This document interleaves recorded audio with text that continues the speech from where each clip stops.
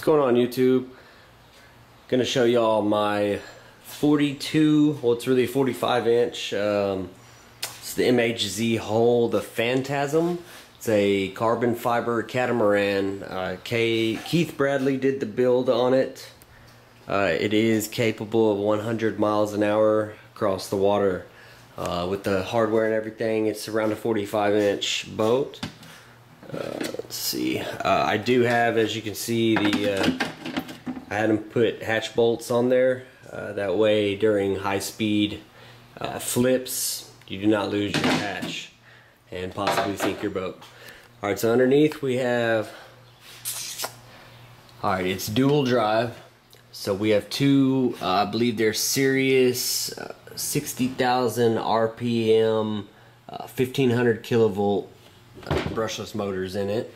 Each one is powered by a Swordfish 240 amp ESC, high voltage ESC, which I think it can go up to 12S, but with these motors the max you want to push is 8S.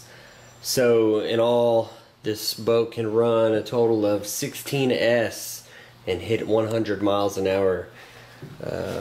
It's a very nice boat. It's got the carbon fiber covers across the side with the plating as well. This other thing he did, I'm not sure you can see this, was all the seams around the boat where the hull is actually joined together. You can see the seam on the outside.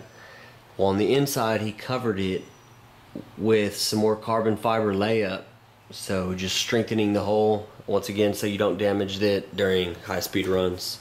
I've only had this boat out a couple times, but it is really quick. Let's see what it looks like again with the hood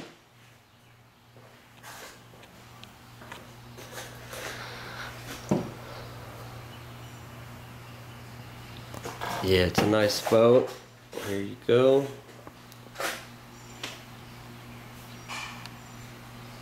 Next, I'll show you a clip of it. It's not the best clip. My camera's sitting down. I don't have anyone holding the camera, but you'll get to see it. It's running on 6S each motor, so a total of 12S. Tell me what you think. I think the most I've hit around is about 70, 75 miles an hour. You could partially see that in this video coming up. Thanks.